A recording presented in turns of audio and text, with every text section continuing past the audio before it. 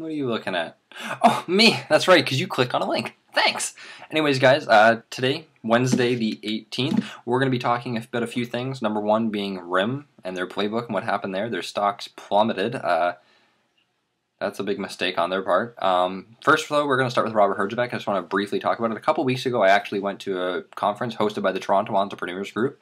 It was really cool. Featured Robert Herjavec giving a motivational talk about how he made his success and how what his views on wealth are, and that was really cool. Someone just logged into Skype, that's why you heard that. Anyways, I'd probably close that for next time. So yeah, that was really interesting to see Robert's views and hear his story. That was really cool. It wasn't very informative. It was more motivational.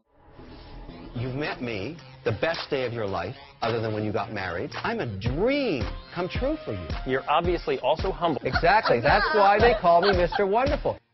Mr. Wonderful, can't be high above them all. Who exactly is calling you Mr. Wonderful? You are right now. I don't need no mirror on the wall. This is the best news you've heard today. I'm going to buy the whole company. I'm going to fire you. And you're taking all the patents into consideration. Everything comes home to Daddy. None of you know the industry. But I know how to make money. Whoa, whoa, whoa. I'm Mr. Wonderful, can't be high above. Cool segue, eh? He's Mr. Wonderful. I wish one day I'm gonna have a theme song. Check it out. Anyways, yeah. So Kevin O'Leary, I went and saw him Monday night, last Monday at Center in the Square in Kitchener. It was absolutely amazing. I was the very first row AA, seat 2. I was about 5 feet away from Mr. Wonderful himself, or the Merchant of Truth, whatever you want to call him. And the show, Dragon's Den and Shark's Tank, he really is portrayed as being a jackass and arrogant. In fact, he's very down to earth and a very, very nice and polite man. It was really interesting. I got to ask him a couple questions about investing. I also asked him what his views on the bailout of the car industries were. That was really interesting to hear his viewpoints. He's a very intelligent person. He really simplified investing. Myself, knowing nothing about investing, I've always wanted to learn, but I've just never taken the time to dive into it. He simplified all of the different theories about investing, mutual funds, and savings.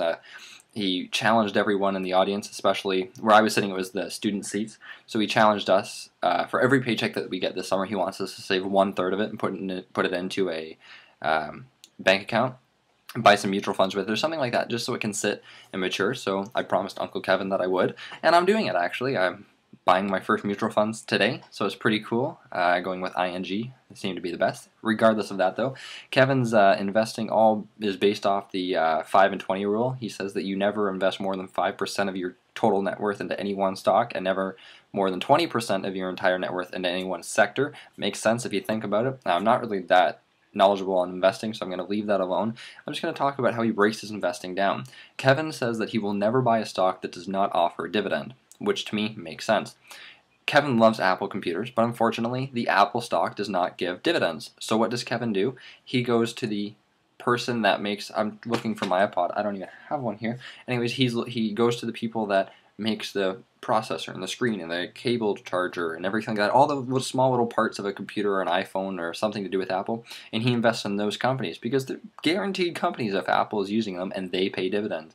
It's just like he was telling a story about investing in air conditioners. Instead of the actual company that makes the air conditioners, he goes to the company that distributes the hydro and makes the hydro. That's pretty smart, and I never thought of investing like that, breaking it down to the simplest form. We're going to take a minute and talk about RIM and the playbook. RIM just recalled over 1,000 playbooks. That's huge, and they said it was due to an operating system failure. Now, in the meantime, RIM has already been replacing those playbooks, and they listed all the serial numbers on crackberry.com, and they've the issue's fixed, but still their stocks were severely hurt. Almost plummeted by 50%. That's a 2-year low for RIM, and just to put it in perspective, since February, because of all the issues they've been having with the playbook and all the bad media that they've been having, their stock has decreased a total of 24%. Back when RIM was in their prime, before they started having any problems, they were trading their stocks around $150. Right now you can buy a RIM stock for around $51. That's huge. So right now, if it was me, I would invest in RIM. Buy. Why? You know RIM's going to get back up. They're a Canadian company. The Canadian government will not allow them to be taken over by an American corporation. It's a great time. Stocks are low. They're going to go back up. They're the only supplier distributor of Blackberries. They have the tablet. Once that gets fixed, they'll always release a version 2. Stocks will get back up to the 100 plus, probably even 150 around that area. They'll get back. It might take a little bit of time.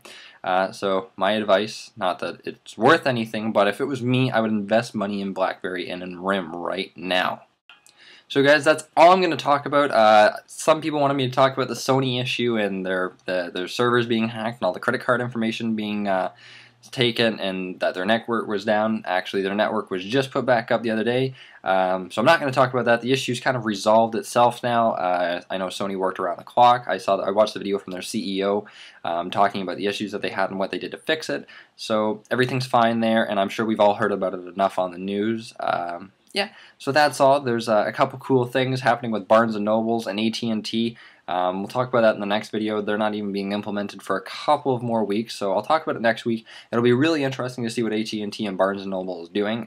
They're kind of they're completely separate. They're not doing things together, but both of them are pretty big for each company. So I'll tell you guys about that next week. Anyways, I hope you guys have a good week, and see you soon.